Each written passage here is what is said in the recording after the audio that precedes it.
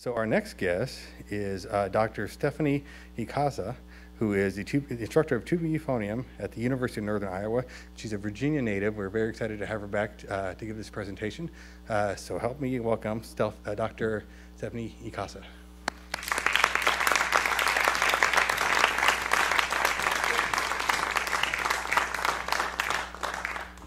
Hello, welcome. Thank you for being here this afternoon. Yes, I'm a Virginia native, Williamsburg, Virginia, and I am currently living and teaching in Iowa, but up until August I was living right down the road in Vienna, so it's really great to see some familiar faces here today, and thank you all for being here. Our topic for today is the concept of mindfulness as it can be applied in the practice room, and especially in the applied studio, but this is kind of from the perspective of both the teacher and the student. Before we get into mindfulness itself, I want to take a look at some of our current perspectives on practice in the brass world. So, as we know, music has become more competitive than ever, and especially among brass players, you know, we value hard work, long hours, blood, sweat, and tears, that kind of approach. Practice until you can't practice anymore, and then practice a little bit more after that, right? So I know that's kind of how I came up through music school. And we don't really pay attention always to, you know, some of the current trends in athletics that might advocate for rest or, you know, flexibility over strength or even a healthy mentality. So we generally take the approach that more is better. And I think this can be illustrated by sort of our current internet attitude toward practicing. So I've collected some memes for us to look at how we're currently sort of communicating this idea to our students. For one thing, Bach is a big figure in these. I'm sure you've seen this one. Sometimes Bach is a little bit meaner than others, so that's a common theme. I've seen this outside of some studio doors at my school, I know. Batman, right? Batman and Robin, have you seen this one?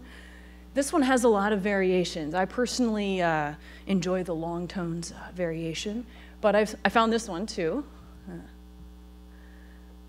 This one is kind of brass specific, I think. I like this one as well. Now, I relate to this one. I mean, you do have to practice in order to improve at any instrument, and we have to try to motivate ourselves and our students to practice. But the most effective practicers know that more is not necessarily better, right? Better is better. So I think that this can also be addressed from the student perspective. These are ones that I've found that sort of, I think, encapsulate the music school mentality. This is a popular one, right? I like this one as well. I think especially a lot of our students today are feeling isolated in a world where they're connected by social media, but not necessarily individually connected. This is much more, I think, pervasive in music school, where we're literally spending a lot of the day sitting in a room by ourselves trying to solve our own problems, right? So here's another one, average day for a musician.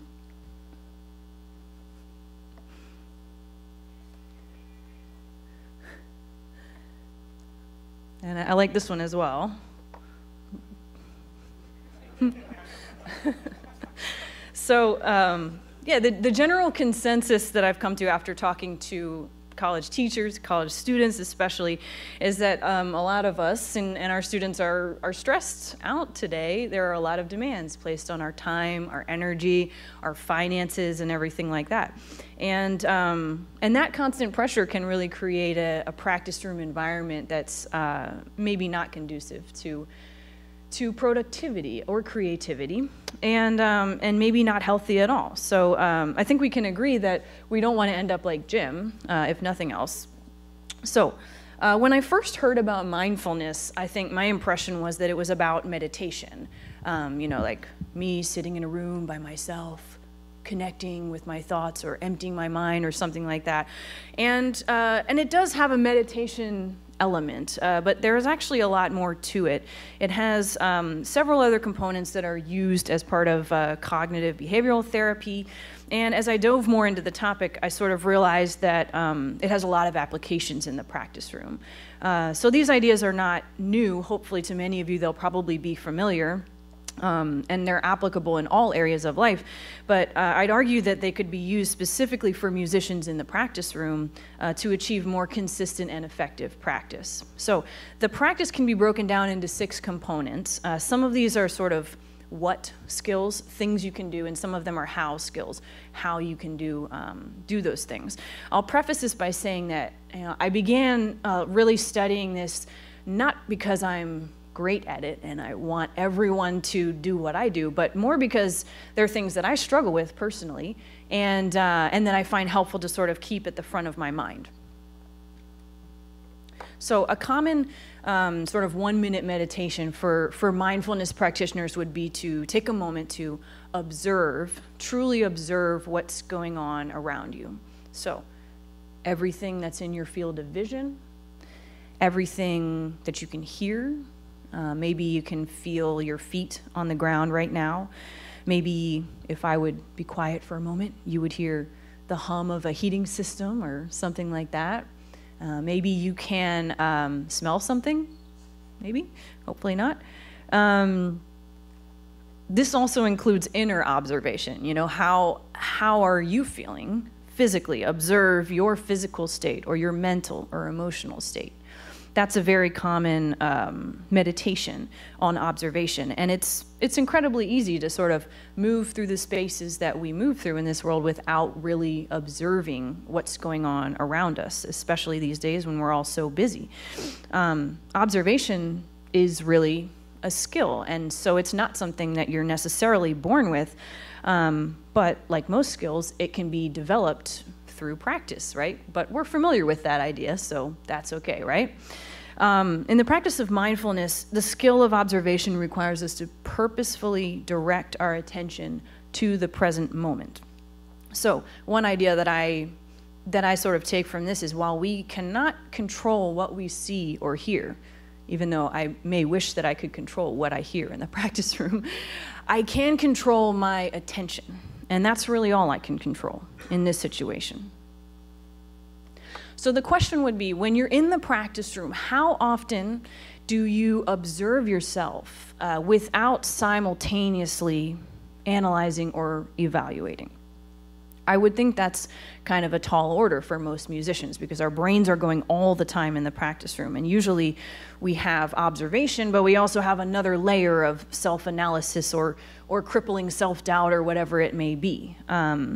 So I think one sort of 5-minute kind of meditation that we might do in the practice room is to take a moment to truly observe and only observe. So I would do that by recording myself or by just playing and sort of going through that meditation, but in the practice room. So for example, sitting or standing comfortably, taking stock of the room around you, what you're seeing, what you're hearing, taking stock of your inner state, physical, mental state, emotional state, focusing on your breath and your breathing, which most of us know we need to do as low brass players, but we don't always take that moment to maybe take a cleansing breath before we play.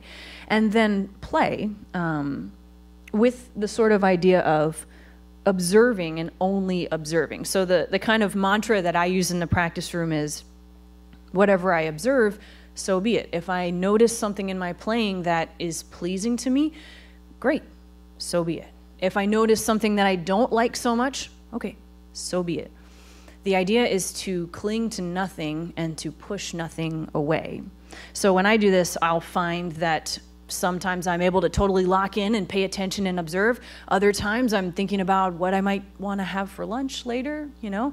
But the interesting thing about mindfulness is that it's described as a practice for a reason. When you're in the practice room and your attention is wandering and you're thinking about lunch or the concert later or your jury or whatever else, that moment when you bring your attention back to the present. That is the practice of mindfulness. It's not really a sort of Zen state that you can be in all the time. It's just the act of saying, okay, back to what I'm doing. That's the practice of mindfulness, and observation is a huge part of it. So how do we observe? Hopefully, we try to observe non-judgmentally. Now, if you think about your last practice session, maybe you ran through a daily routine, maybe you were playing etudes, maybe you were running over the terrible licks in your brass band music, right? If you think about your last practice session and keep track of some of the thoughts that are passing through your mind, you may find that some of your thoughts are objective, and you may find that some of your thoughts are a little bit more subjective and maybe veer into value judgments. So this would be good or bad, or I don't know. My students have a lot of creative words for value judgments on their own playing. But judgment is really, it's a uniquely human reaction. It's totally normal. It's totally human. We can't avoid it. We can only raise our awareness of it. So as musicians, it's tough because we do have to be able to evaluate ourselves in order to improve, right? And many of us, you know, those self-evaluative thoughts mix with judgment. And of course, this is further complicated by the fact that we often use subjective language to describe our playing or how we sound, how we want to sound, right? How many times have you heard someone say, try to have a warm sound, right? What does that mean? It's subjective. So it's kind of tough to observe at a very detailed level and to do so without judgment. The goal is to, in mindfulness, accept each moment without evaluating it as good or bad. Acknowledge what you observe as helpful or harmful, but don't judge it. Acknowledge your own emotional reactions, because emotions are not judgments, but try not to judge them. And this is the trickiest one. When you find yourself being judgmental, don't judge yourself for judging. That's a really tough one. It's very tough in the practice room, but what I would recommend is another simple exercise where you choose an etude or a piece, hopefully something that you're pretty familiar with, and you record yourself playing it. And you think of this as just a snapshot of where that piece is in the present moment. When you hear yourself play and listen to the recording, you want to keep a running list, a mental list or a written list of the words that are floating through your mind in response to what you hear. So you try to identify all the terminology that you're using around your own playing. So if I use the word warm, I mean, it's subjective, but you know, it's at least trying to describe a tuba sound. If I use the word ugly, that would be a value judgment, right? Or gross or something like that. So my question would be, well, as you think about that language that you're using with yourself, your next question is, would I ever use that language with my own students? I know a lot of times we may use harsher language for ourselves in the practice room than we would use for a student, right? Why wouldn't you say something harsh and judgmental to a student? Well, for one thing, it's just not a very kind, but also it doesn't accomplish much, right? It's not productive to use that type of language. So the same, of course, could be said about your own attitude toward yourself in the practice room. Even positive value judgments, they make us feel good in the moment, but they don't really help us improve that much. So the task here is just to grow your awareness of the type of mental terminology that you're using in the practice room. Knowing that we cannot unthink judgmental thoughts. All we can do is just try not to fuel them by dwelling on them, by following them down a rabbit hole of negative thinking. We can just simply let them drift past our mental field of vision. Another central skill in mindfulness is the skill of description. Again, like observation, it is a skill, it requires practice, and usually we try to have a degree of separation from what we're observing by sticking to the facts: who, what, when, where, what's happening. And in the practice of mindfulness, we try to label, a thought as just a thought, an emotion as just an emotion. It allows us to acknowledge our experiences without letting them overtake us. It also allows us to observe our inner and outer state without fear or guilt or other negative responses. So the aim is to observe and describe, like we were just saying, without qualitative judgment, without labeling things as good or bad. This applies to both ourselves and others, right? I think for me, some of the most successful, interesting master classes that I've been to were classes in which the person teaching was using really specific, objective language, right? If I say to you, your articulation is bad, it's not very helpful, right? Why? What's bad about it? What can I do about it? Well, a more successful way of going about that would be to be more objective, more descriptive, right? Your articulation is hard for me to hear in this measure. It is coming across maybe in a certain way. It's louder than you think it is or softer than you think it is. Whatever the case may be, that type of honest description really opens the door toward creative, constructive criticism, right? So we all know that sometimes the lazy teaching scenario happens. Right? Yeah, your articulation is bad. Doesn't sound good. But that doesn't seem to be that helpful in a master class, and it's certainly not that helpful if we were to sort of think that for ourselves in the practice room. So the goal is to kind of use observation-based language to describe what we're hearing. In the practice room, the skill of description is, I think it can be practiced as a little bit of a almost practice reset button. So for me, I use this when I am practicing scales. I don't know about you. I've been practicing scales for many years, and it doesn't matter how many different types of scales or modes I practice. I am amazingly capable of just completely zoning out while I'm playing them, right? Because they become so routine after a while. And so I think they make a good exercise in description where you can take a few moments in the practice room to play something that's so familiar to you, like a scale, and sort of have a running commentary in your brain about what's happening. I'm raising my instrument, I'm taking a breath in, I'm playing a C, I'm playing a D, I'm playing an E flat when I meant to be playing an E natural, whatever.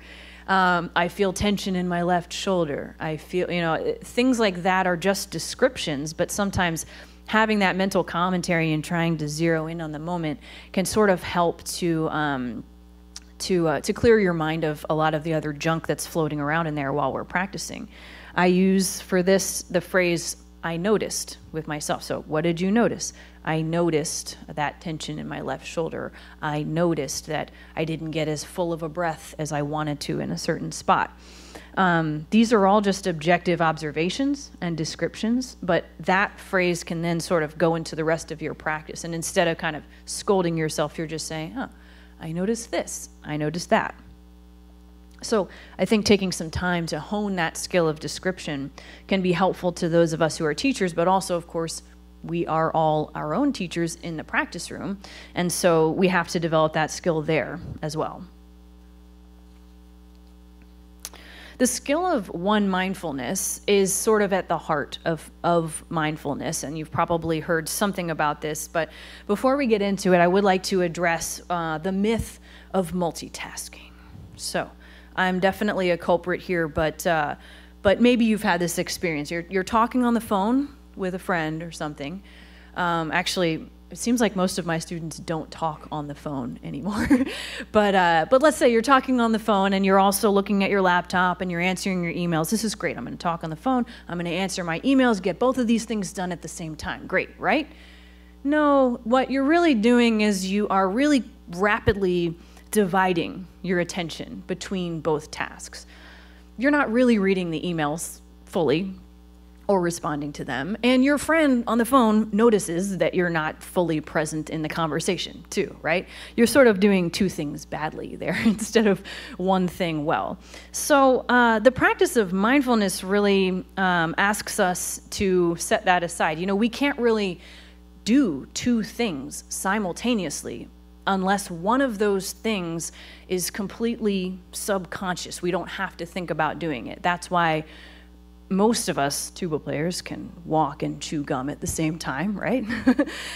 Things like that are subconscious, but doing two things at the same time generally doesn't really work out as well as one thing. So that's what one mindfulness is about, being completely present in the moment, riveting ourselves to right now and doing one thing at a time. So if you're walking, walk. If you're eating, eat. Or if you're worrying, worry. That sort of thing is recommended by mindfulness resources, and one thing that they recommend is doing a sort of a action meditation where you choose a mundane task, like making coffee or something, and you sort of walk yourself through every task, making sure that you are paying attention to what you're doing. I'm taking the cup off the shelf and putting the cup down. I'm heating up the water. I'm pouring the water into the coffee maker, etc. So when the desire to go somewhere else mentally comes up, the desire to multitask, you just notice it and you bring yourself back to the present moment. Again, that is the practice of mindfulness. So we've never really had as many potential distractions as we do today, right? And the act of ignoring those distractions in order to do one thing at a time is actually countercultural. You know, our society gives us every opportunity to surround ourselves with every kind of media at all times, all hours of the day and night, right? So in that scenario, it's really no wonder that a lot of people, a lot of students especially, are kind of tired and stressed and stretched in several different directions. The concept of one mindfulness can provide a break, a mental break from that sort of hamster wheel kind of mentality that a lot of us can get into.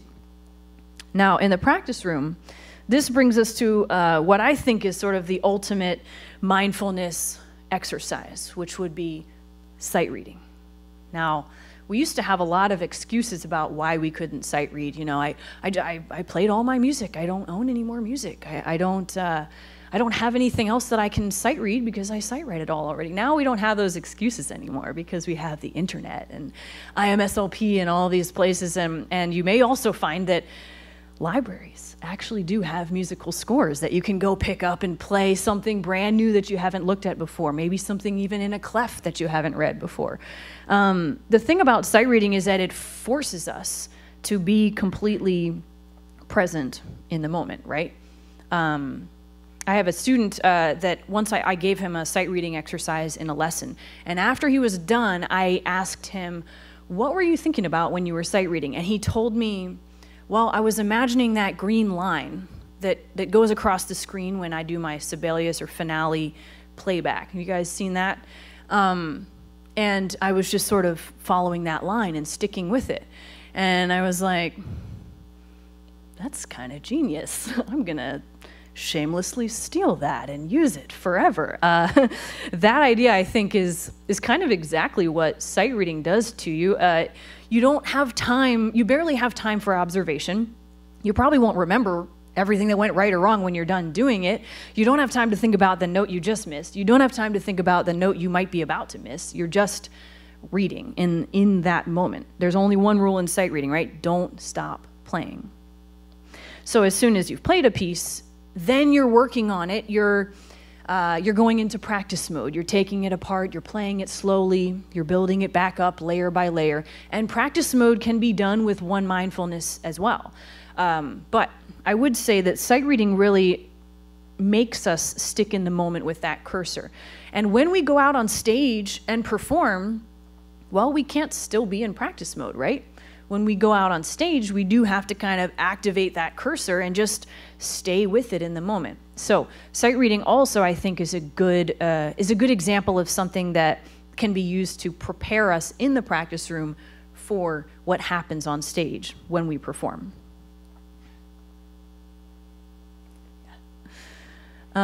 This is a meme that I don't really agree with. First of all, better 6 flats than 6 sharps, as I always say. But also, no, you do simply sight read it, and the more sharps and flats there are, the more tethered to the present moment you're going to be because you have no choice, right? participation sort of goes hand in hand with one mindfulness. Think about the last time that you were in an audition setting, okay? Maybe you experienced some thoughts while you were auditioning, right? Thoughts about the past, thoughts about something that just happened in the audition or something that happened in a past audition, maybe thoughts about the future or like the potential consequences of your playing, something like that, right? That's pretty typical for us musicians. And the question is not whether that will happen to you. The question is sort of how will you respond when that type of thing happens to you, especially in an audition. It's pretty safe to say it'll happen to most of us. But one concept from mindfulness that I really connect with is the idea that the past and the future don't exist in the present moment. They can't, right? Only the present exists. The only thing that can exist in the present are thoughts about the past or about the future. So what mindfulness asks us to do is to really participate fully in every moment by recommitting our conscious thought to what we're doing and to throwing ourselves into it 100%, not scolding ourselves for whatever thoughts or things pass through our mind, but really just attempting to, again, live in the present moment, at the present moment, and throw ourselves into that. The truth is, like, you know, that's true of whether or not you are enjoying your present activity. You still would probably benefit from throwing yourself into that current activity. We can even go a step further and try to forget ourselves and sort of be one with what we're doing, going with the flow, acting intuitively, trusting ourselves to respond with spontaneity in every situation. One interesting thing is that in mindfulness seminars, one way that they practice participation is they recommend a lot of activities that involve music. So for people who are non-musicians, they recommend sing while you're driving in your car, sing at karaoke, dance to music. Things like that are regularly used to help people participate in the present moment because if you think about it, music does require that, right? It requires us to participate and to fully engage our senses, our intellect, our imagination. The funny thing about musicians, though, is that when we practice it regularly, we have usually reached a level of proficiency that allows us to do certain things without thinking at all and without fully engaging, without much conscious thought. We're able to do things that non-musicians wouldn't dream of being able to do. So the irony here, of course, is that, you know, most of us probably decided to pursue music because of the connection and engagement that we felt with it. And sometimes, you know, that sense of joy and wonder or purpose that we got from participating and fully engaging in music is somewhat lost when we're in that day-to-day grind of practicing.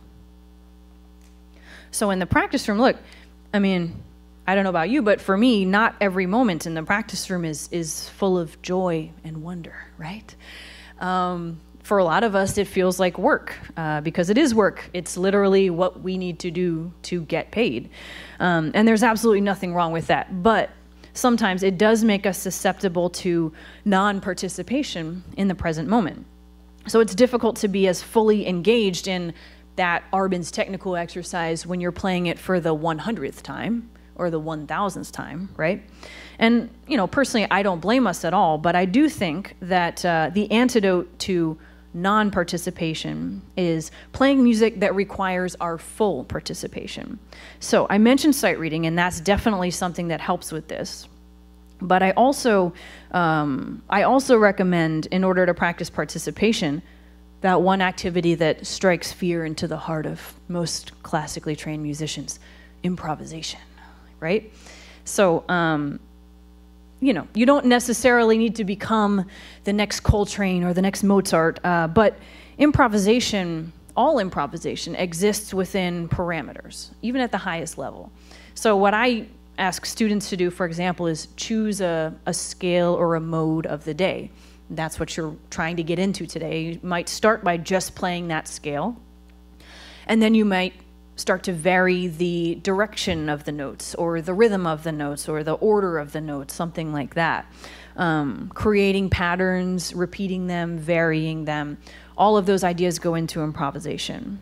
Another idea, if you're a little bit more experienced with improvisation, would be, let's say you're playing your Bordoni etude and you finish it. Try to, in that key, improvise a Bordoni-style addition to that etude. Or maybe in the style of the solo piece that you're currently playing, if you're practicing that. I've had students that have had success with becoming a little bit more comfortable in certain compositional styles simply by trying to do that. I think it would bring a welcome contrast into a practice session. And for me, a lot of times what I like to do is play along with a recording, play tuba along with a recording, and improvise a bass line or improvise a harmony, something like that. You know, you could do this for 2 minutes or 10 minutes or 20 minutes, but it does always demand that goal of full engagement and full participation. So if you're doing this and you feel like you just went somewhere else mentally, you lost your attention, you lost your level of participation, then the good news is you are a human. That does happen. So we have to be patient with ourselves. We have to consciously bring ourselves back to the present moment and focus on our physical and mental participation. Remember, that is the practice of mindfulness. The last concept that I want to talk about is called effectiveness. Now, this is where it really starts to get into the mentality that we have and that we can have in the practice room. At any given time, our state of mind exists on a spectrum.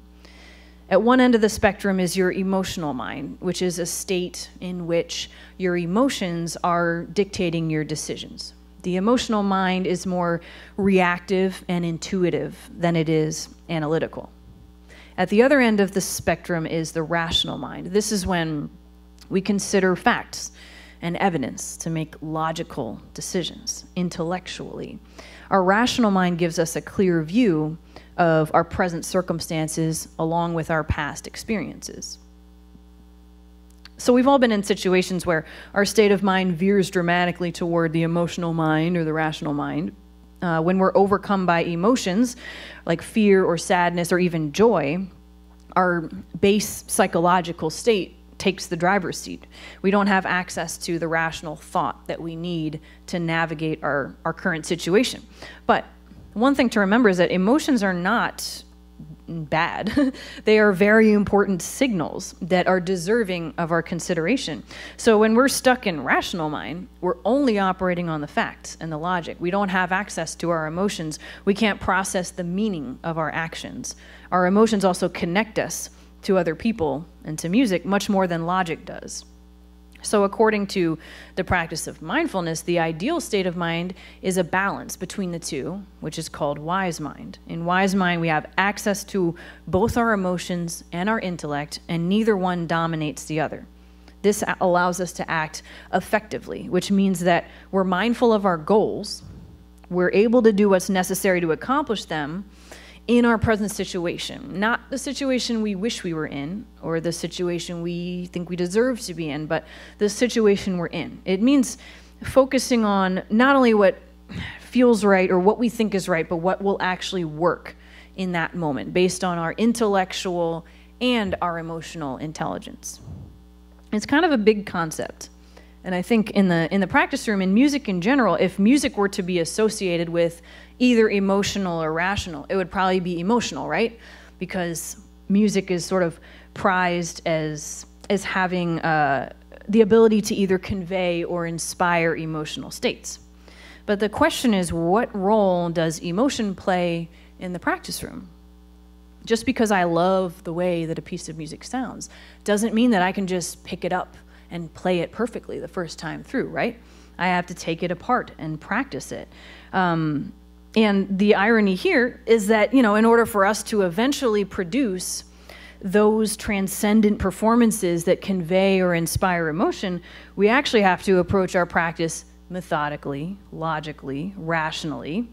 However, I would say that many of us have probably experienced something along the lines of when you have too much methodical logic, it can be kind of capable of crushing your emotional connection to what you're doing. So we need that same kind of wise mind balance in the practice room that we do everywhere else. that tendency to veer in one direction or the other, rational or emotional, that's different from person to person. So it's impossible to come up with a formula that will work with everyone. Instead, what I would recommend doing is, in the practice room, use specific exercises that feed both sides of that mind. So for example, exercises that feed your rational mind would be your slow practice with a metronome or a tuner or a drone.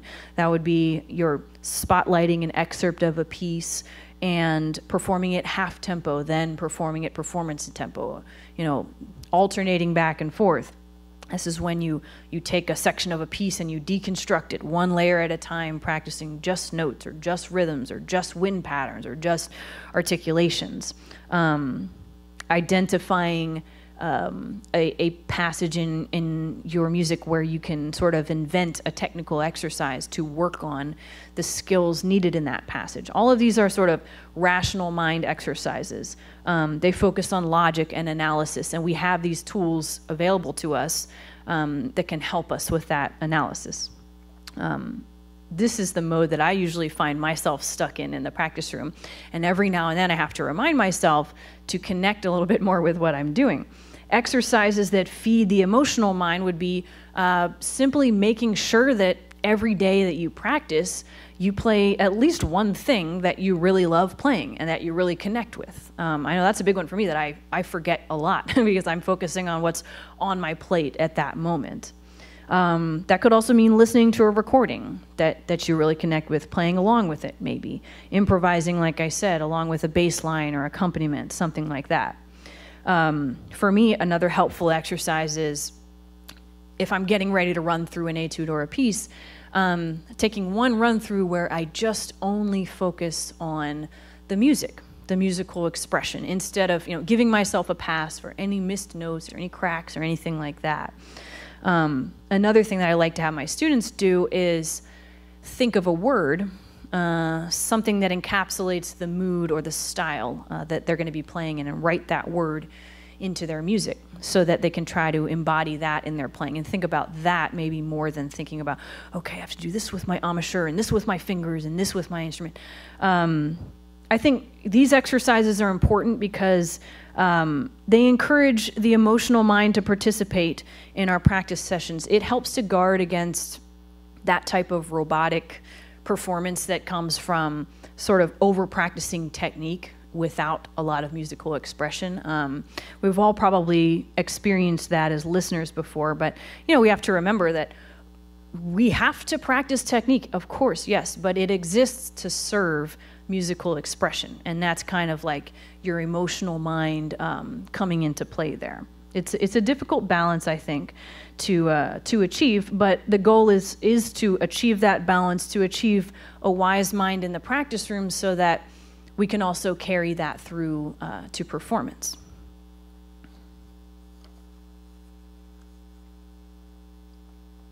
Yes. So, practice today can feel a little bit like this, right? It's overwhelming, difficult to focus, a lot of outside forces and considerations competing for our attention and kind of infiltrating the practice room. This can create a practice room environment that's unhealthy, or that at the very least isn't helpful with productivity and especially with creativity. As you've just seen, the practice of mindfulness is a lot more than just the idea of meditation. And I would guess that those foundational concepts we discussed are already in use by many of us. This sort of gives a name to it, but we're already using these concepts in the practice room and in the applied lesson. So it's my hope that we can continue to think a little bit more purposefully about how we can use mindfulness to get the most out of our practice sessions, to help our students get the most out of our practice sessions, and to really have our own version of better is better instead of more is better. So I would like to thank you all for joining me today, and for further information about any of this, it's all written on my blog, which is on my website. So feel free to check that out and to contact me if you have any questions. And once again, it's been a real pleasure being here. Again, I'm also a local product, a little bit further away, but still local. So, so thank you so much for providing this environment to talk about this topic. Thank you.